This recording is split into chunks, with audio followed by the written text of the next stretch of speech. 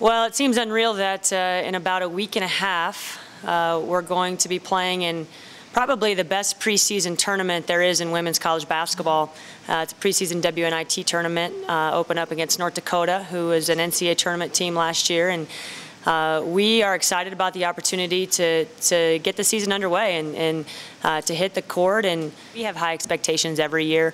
You know, we knew we were going to have lower expectations losing Ariel early in the season.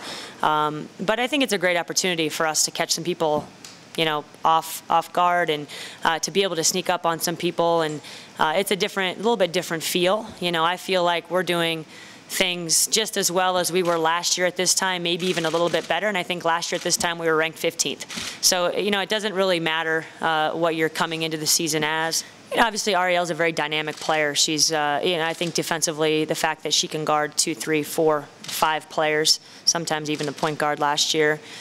She can play a lot of different positions on offense. I think that's what we're going to miss most from Ariel. And then her competitiveness. You know, but the one thing with Ariel is she's still around. So she's still on the bench.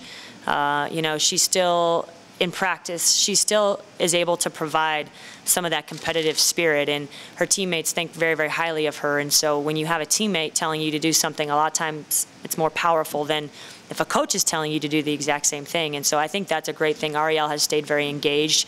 You know, she's going to be a coach for us on the bench and in practice, and going to be doing some really cool things this year. Definitely, yeah, the Pac-12 is, it's going to be tough this year, but it's also exciting. You know, I think top to bottom, actually I know top to bottom, it will be the best that it's ever been since we've been in the Pac-12. You know, I'm not sure. I think whoever wins the Pac-12 will have 3 or 4 losses. I don't think it's a conference that, you know, somebody will go through and have maybe 0 or 1 loss. So it makes it exciting. It means that we have to be ready to play every night.